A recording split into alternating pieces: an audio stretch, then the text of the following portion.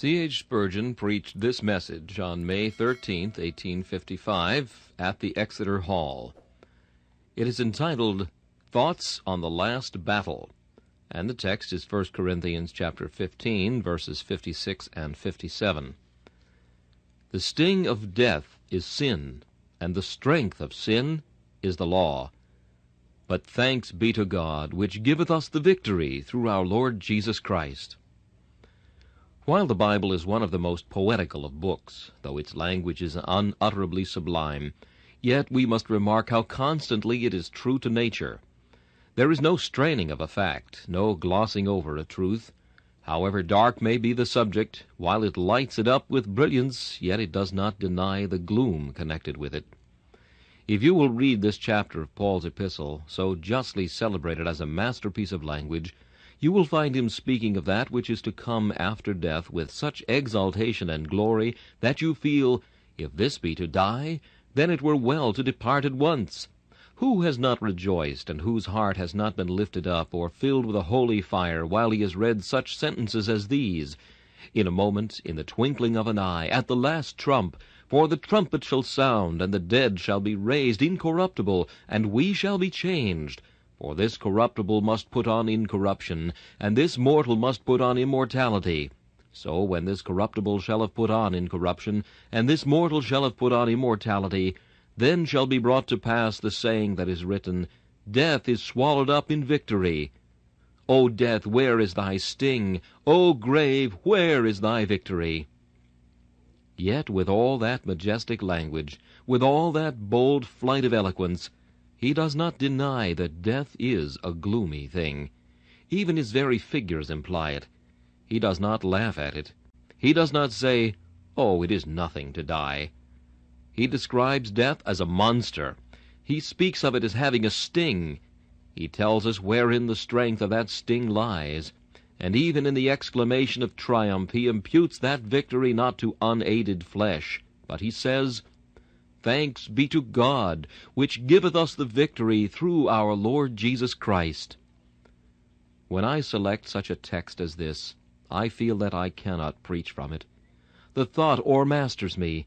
My words do stagger. There are no utterances that are great enough to convey the mighty meaning of this wondrous text. If I had all the eloquence of all men united in one, if I could speak as never man spake, with the exception of that one godlike man of Nazareth, I could not compass so vast a subject as this.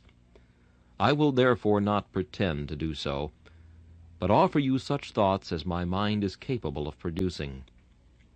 We shall speak of three things. First, the sting of death. Secondly, the strength of sin. And thirdly, the victory of faith. First, the sting of death. The apostle pictures death as a terrible dragon or monster, which, coming upon all men, must be fought with by each one for himself. He gives us no hopes whatever that any of us can avoid it. He tells us of no bridge across the river death.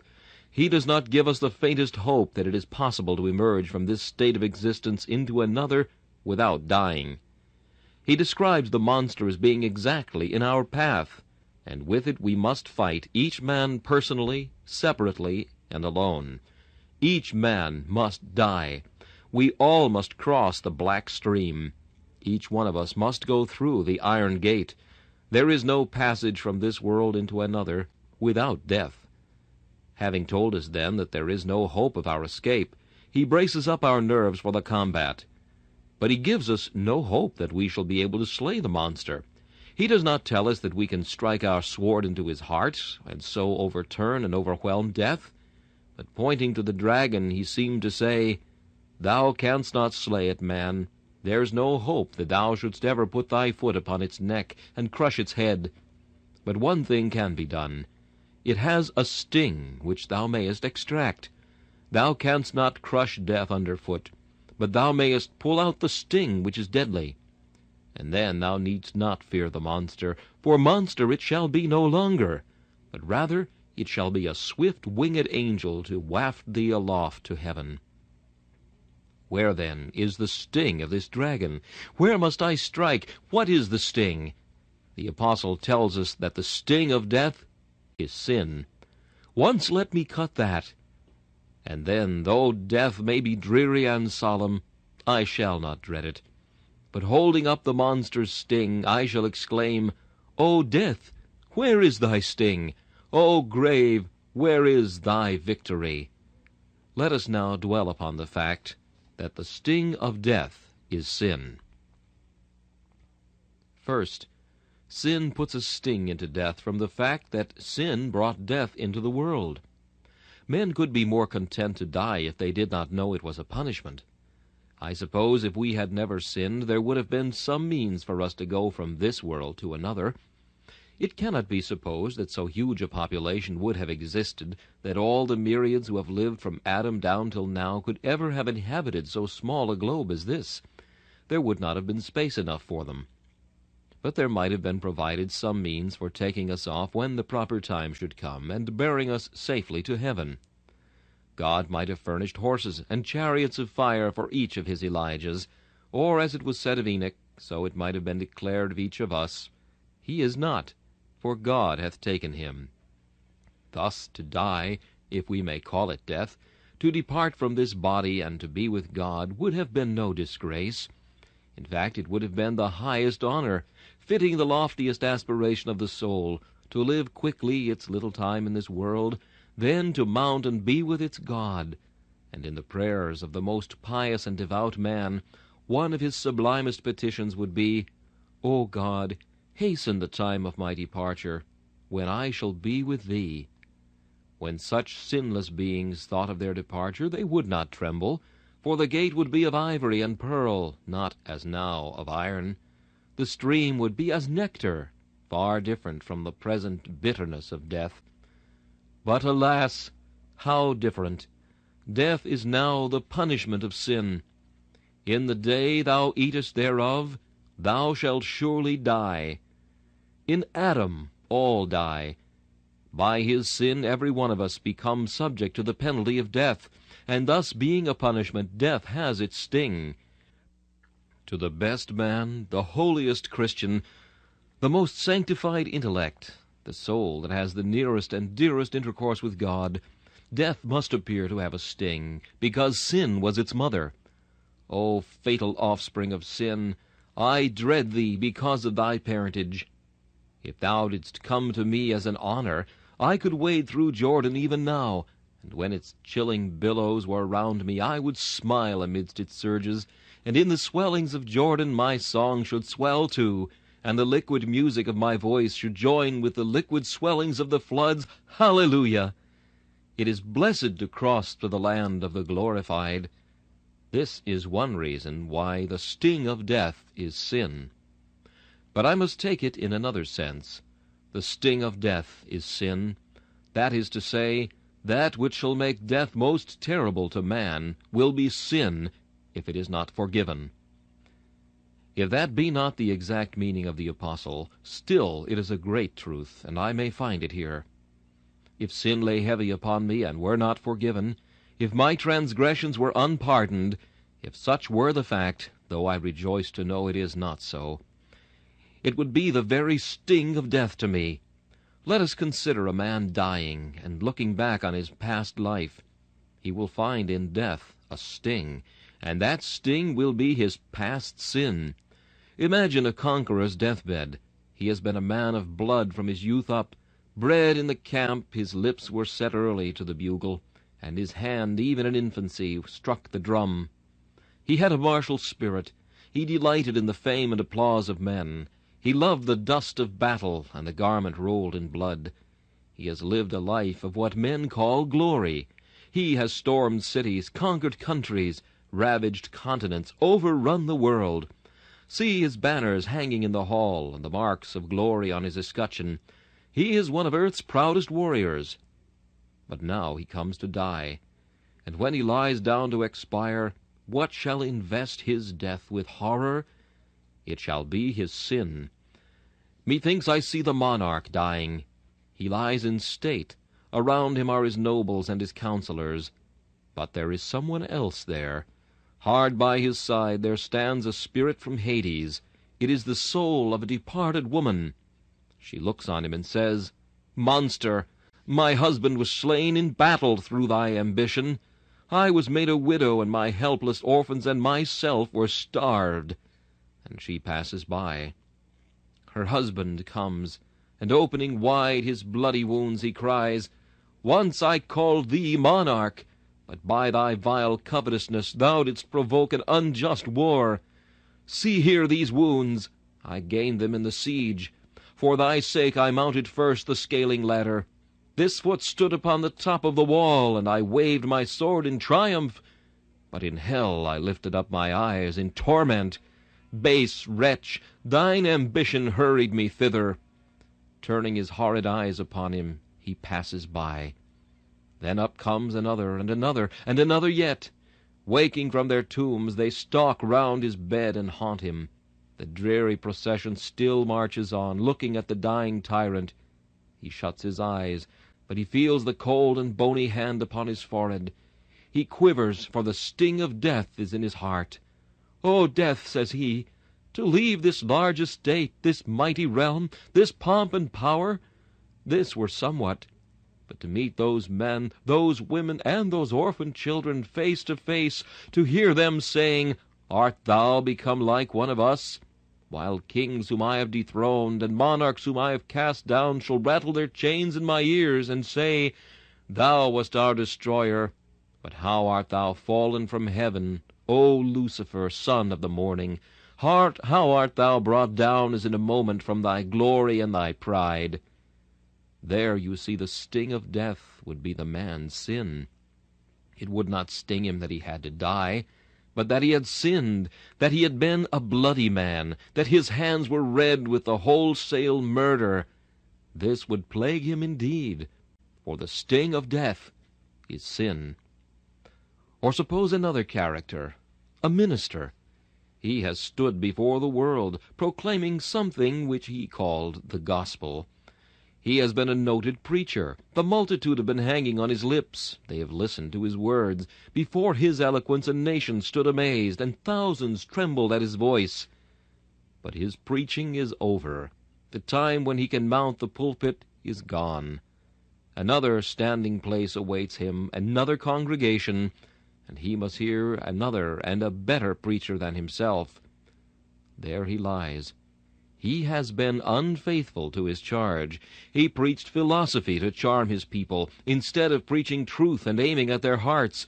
And as he pants upon his bed, that worst and most accursed of men, for sure none can be worse than he, there comes up one, a soul from the pit, and looking him in the face says, "I came to thee once, trembling on account of sin. I asked thee the road to heaven, and thou didst say, 'Do such and such good works.' And I did them, and am damned. Thou didst tell me an untruth. Thou didst not declare plainly the word of God."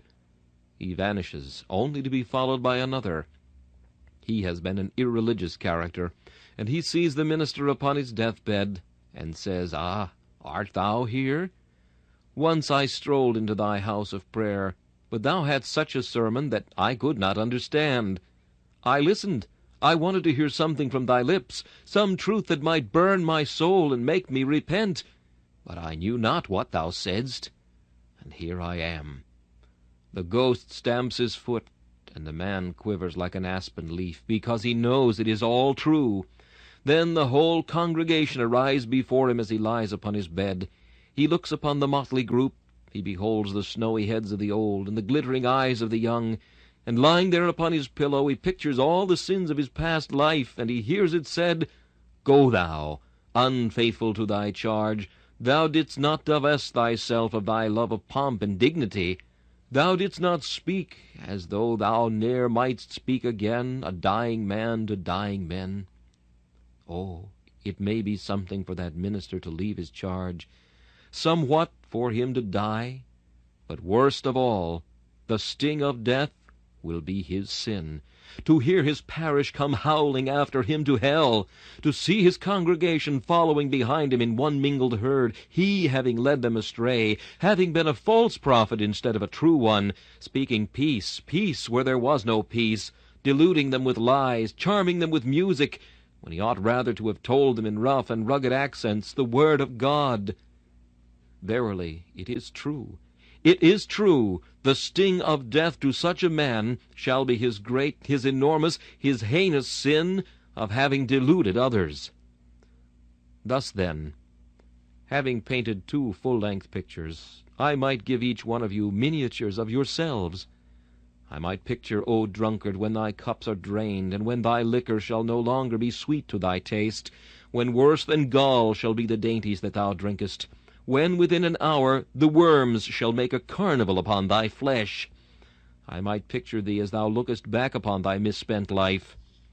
And thou, O swearer, methinks I see thee there, with thine oaths echoing back by memory to thine own dismay. And thou, man of lust and wickedness, thou who hast debauched and seduced others, I see thee there, and the sting of death to thee, how horrible, how dreadful! It shall not be that thou art groaning with pain. It shall not be that thou art racked with agony. It shall not be that thy heart and flesh faileth, but the sting shall be thy sin. How many in this place can spell that word, remorse?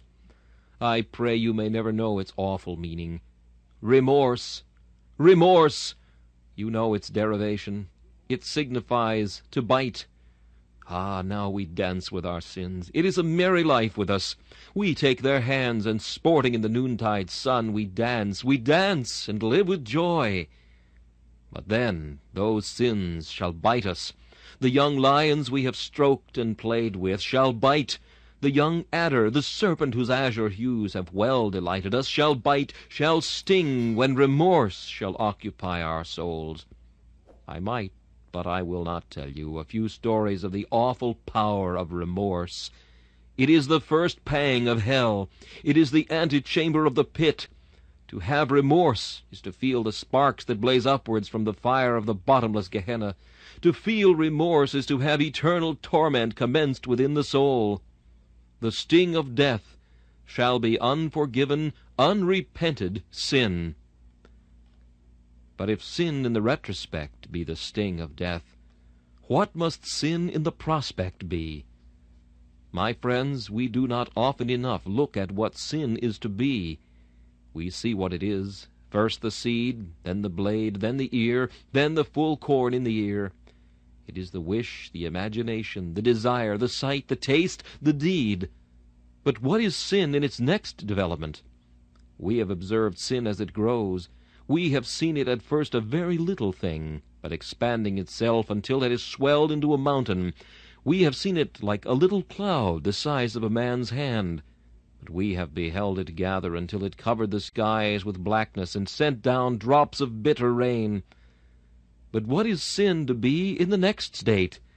We have gone so far, but sin is a thing that cannot stop. We have seen whereunto it has grown. But whereunto will it grow? For it is not ripe when we die. It has to go on still. It is set going, but it has to unfold itself forever. The moment we die, the voice of justice cries, "Seal up the fountain of blood. Stop the stream of forgiveness. He that is holy, let him be holy still.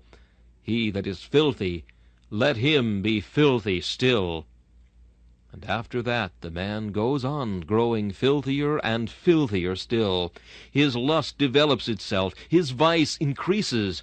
All those evil passions blaze with tenfold more fury, and amidst the companionship of others like himself, without the restraints of grace, without the preached word, the man becomes worse and worse, and who can tell whereunto his sin may grow?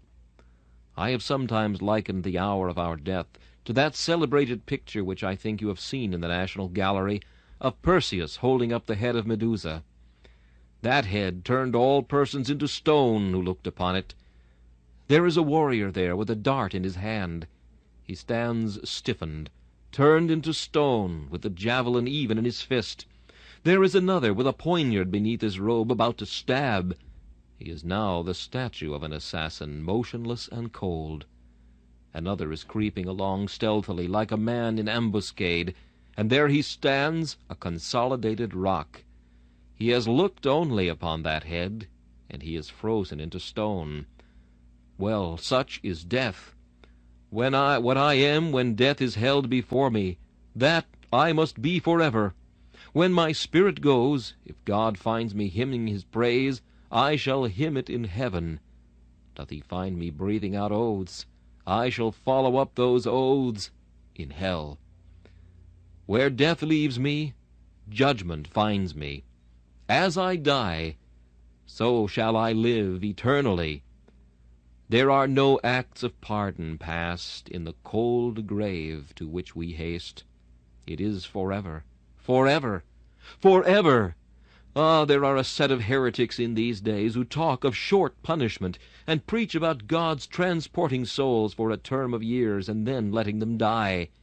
Where did such men learn their doctrine, I wonder? I read in God's word that the angel shall plant one foot upon the earth and the other upon the sea, and shall swear by him that liveth and was dead, that time shall be no longer. But if a soul could die in 1,000 years, it would die in time. If 1,000,000 years could elapse, and then the soul could be extinguished, there would be such a thing as time. For talk to me of years, and there is time. But, sirs, when that angel has spoken the word, time shall be no longer. Things will then be eternal.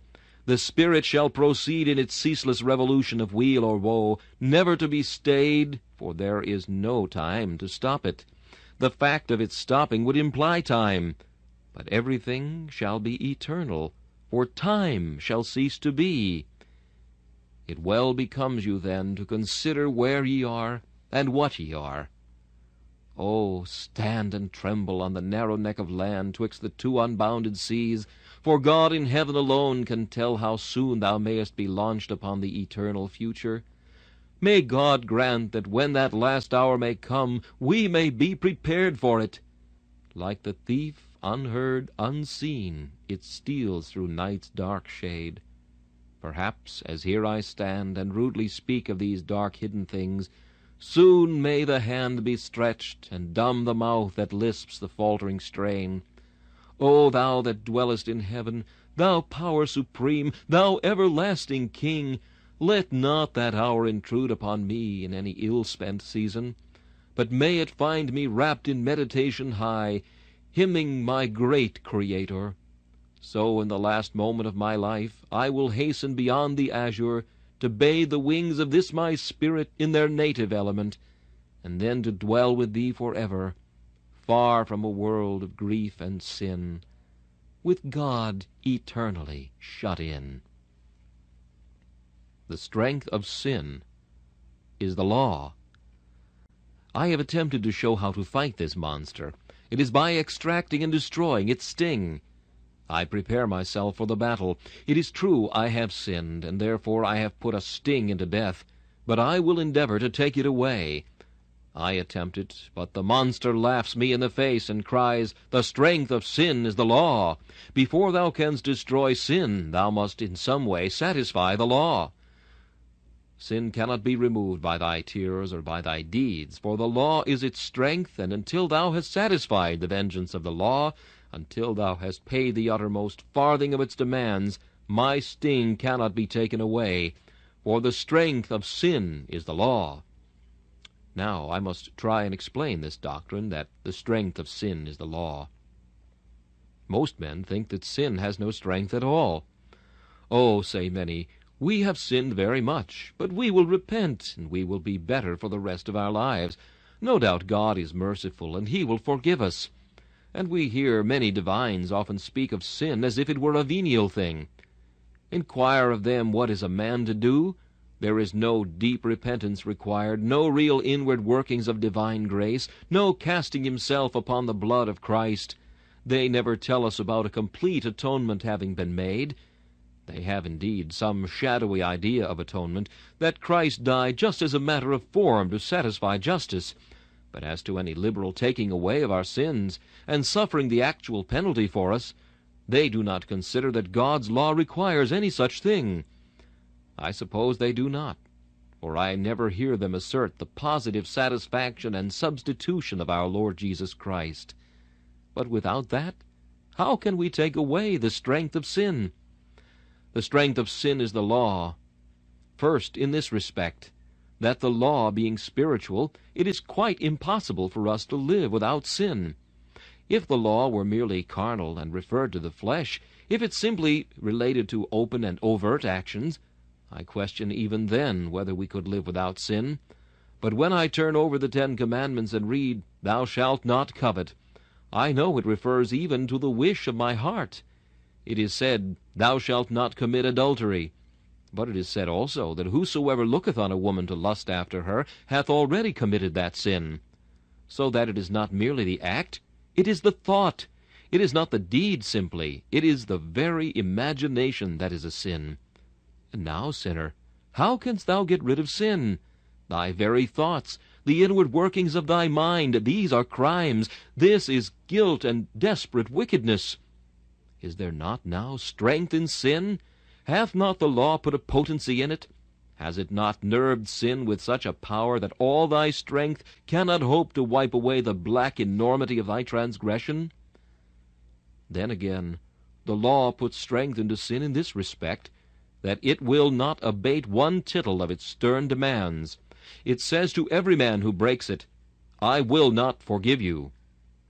You hear persons talk about God's mercy. Now, if they do not believe in the gospel, they must be under the law. But where in the law do we read of mercy? If you will read the commandments through, there is a curse after them, but there is no provision for pardon. The law itself speaks not of that. It thunders out without the slightest mitigation, "The soul that sinneth, it shall die." If any of you desire to be saved by works, remember, one sin will spoil your righteousness. One speck of this earth's dross will spoil the beauty of that perfect righteousness which God requires at your hands.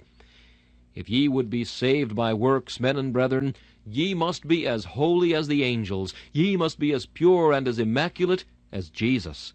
For the law requires perfection, and nothing short of it. And God with unflinching vengeance will smite every man low who cannot bring him a perfect obedience.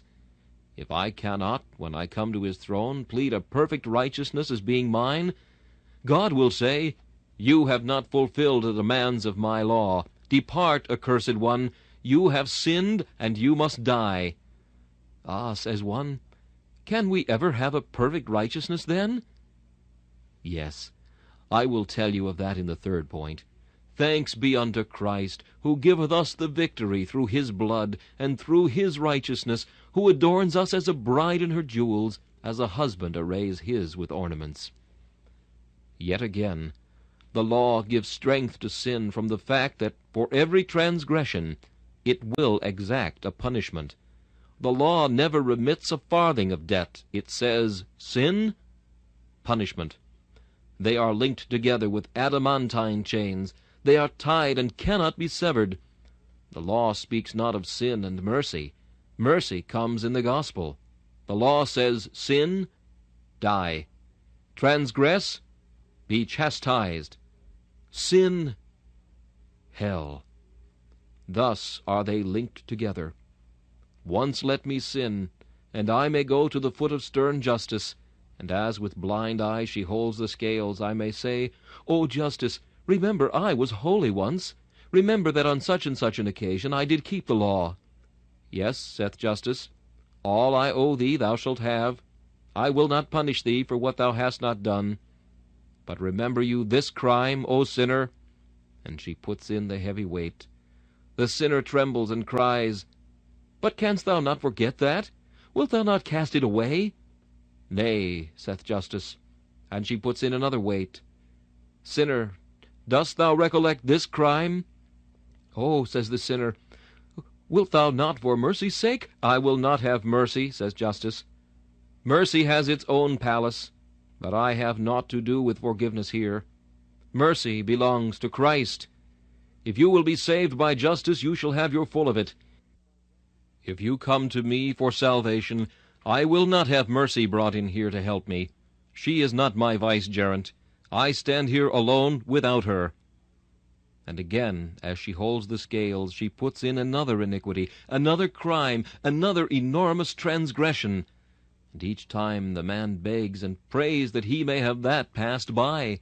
Says justice, Nay, I must exact the penalty. I have sworn I will, and I will. Canst thou find a substitute for thyself? If thou canst, there is the only room I have for mercy.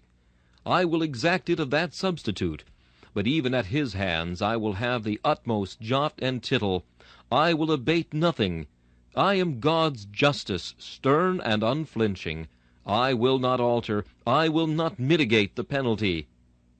Still she holds the scales. The plea is in vain. Never will I change, she cries. Bring me the blood.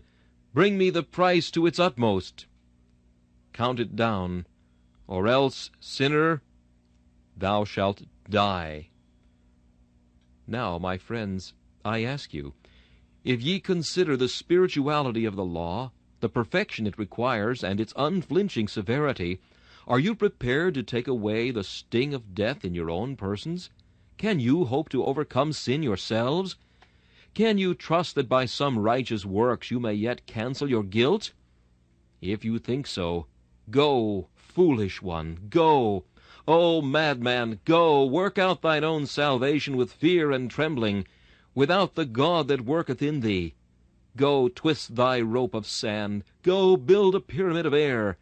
Go, prepare a house with bubbles, and think it is to last forever. But no, it will be a dream with an awful awakening. For as a dream when one waketh, will he despise alike your image and your righteousness. The strength of sin is the law. But now, in the last place, we have before us the victory of faith. The Christian is the only champion who can smite the dragon of death, and even he cannot do it of himself. But when he has done it, he shall cry, Thanks be to God, who giveth us the victory through our Lord Jesus Christ. One moment, and I will show you how the Christian can look upon death with complacency through the merits of Jesus Christ. First, Christ has taken away the strength of sin in this respect, that he has removed the law. We are not under bondage, but under grace. Law is not our directing principle, grace is. Do not misunderstand me. The principle that I must do a thing, that is to say, the principle of law, do or be punished, do or be rewarded, is not the motive of the Christian's life. His principle is grace. God has done so much for me. What ought I to do for him? We are not under the law in that sense, but under grace. Then Christ has removed the law in this sense, that he has completely satisfied it. The law demands a perfect righteousness. Christ says, Law, thou hast it. Find fault with me. I am the sinner's substitute. Have I not kept thy commandments? Wherein have I violated thy statutes? Come here, my beloved, he says, and then he cries to justice, Find a fault in this man. I have put my robe upon him. I have washed him in my blood. I have cleansed him from his sin. All the past is gone. As for the future, I have secured it by sanctification. As for the penalty, I have borne it myself. At one tremendous draught of love I have drunk that man's destruction dry. I have borne what he should have suffered. I have endured the agonies he ought to have endured. Justice, have I not satisfied thee? Did I not say upon the tree, and didst thou not coincide with it, It is finished, it is finished? Have I not made so complete an atonement that there is now no need for that man to die and expiate his guilt? Did I not complete the perfect righteousness of this poor once condemned but now justified spirit? Yes, saith justice, I am well satisfied, and even more content, if possible, than if the sinner had brought a spotless righteousness of his own. And now, what saith the Christian after this? Boldly he comes to the realms of death, and entering the gates there he cries, Who shall lay anything to the charge of God's elect? And when he has said it, the dragon drops his sting, he descends into the grave. He passes by the place where fiends lie down in fetters of iron. He sees their chains, and looks into the dungeon where they dwell.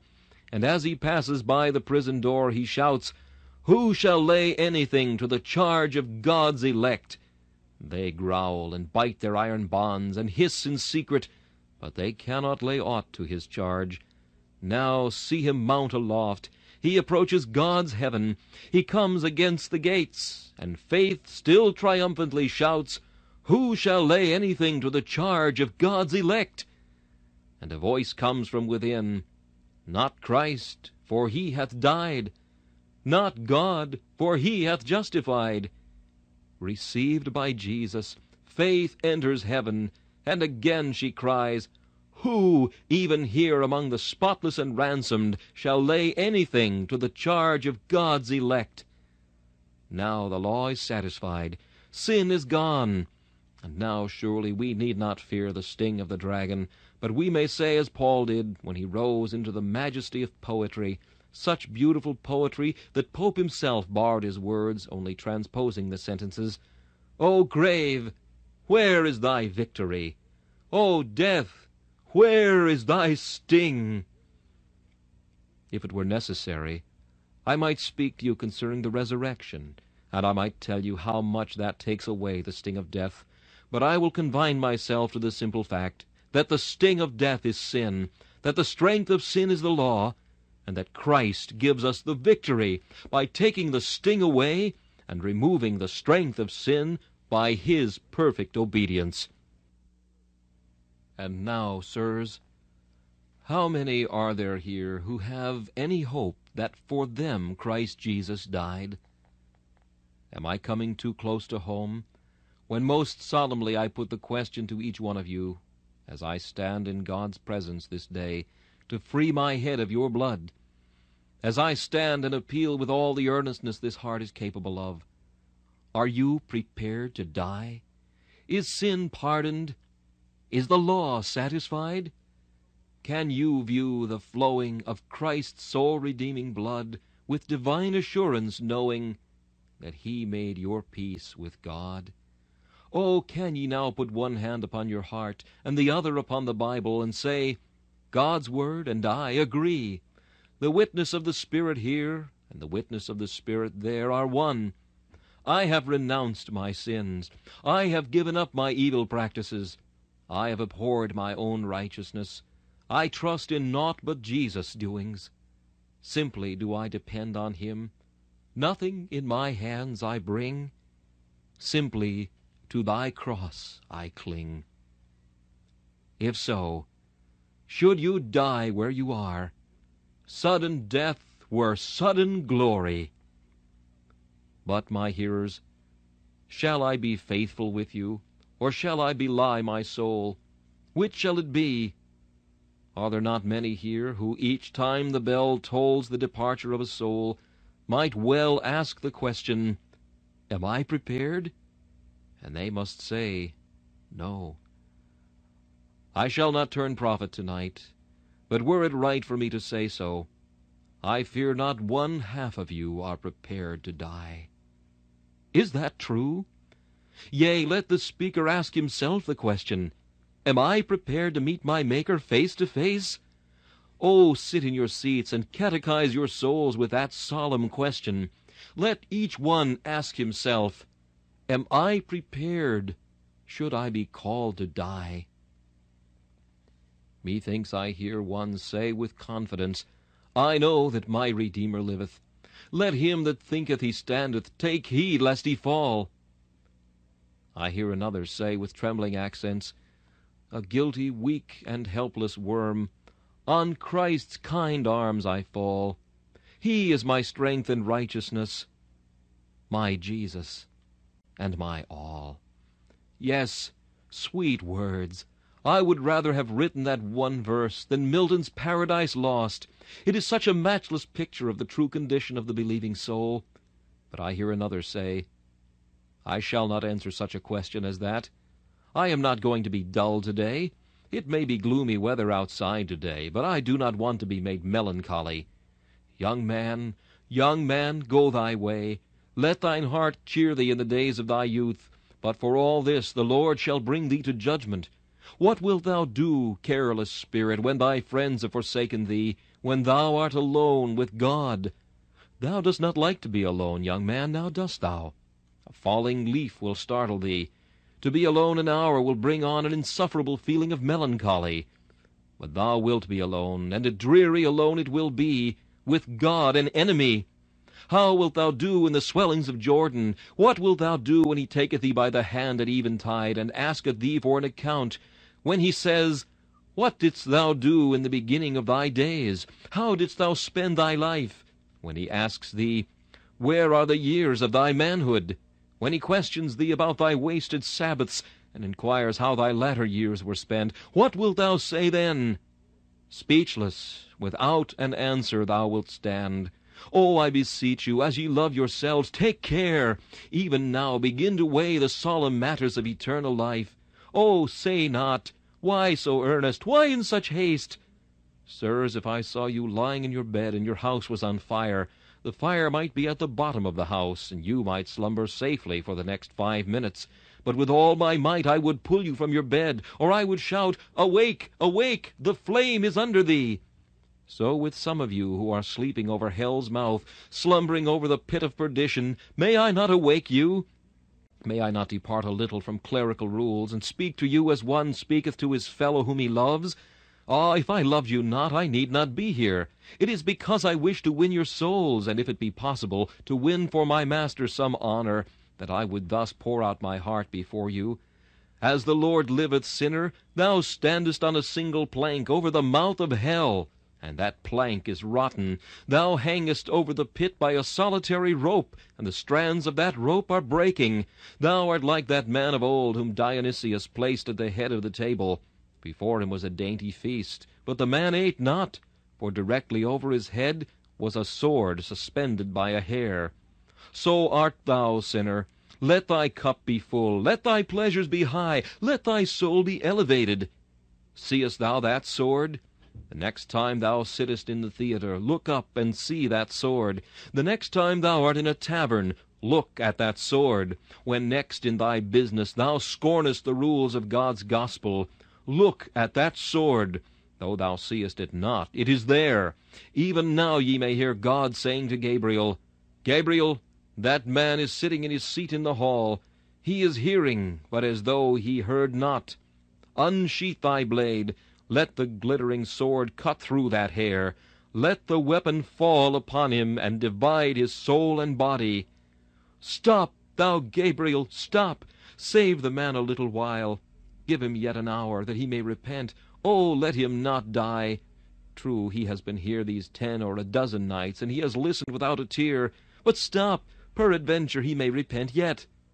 Jesus backs up my entreaty, and he cries, Spare him yet another year, till I dig about him and dung him, and though he now cumbers the ground, he may yet bring forth fruit, that he may not be hewn down and cast into the fire.